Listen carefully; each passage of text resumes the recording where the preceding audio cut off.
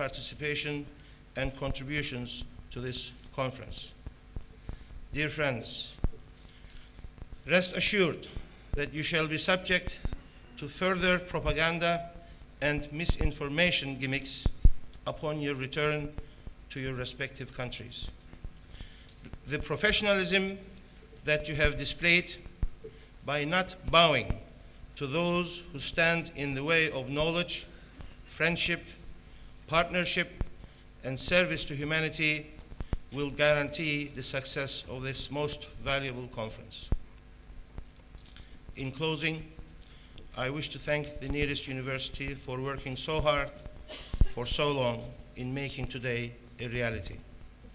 I wish to thank you all for being with us here today. I wish the conference every success. Thank you.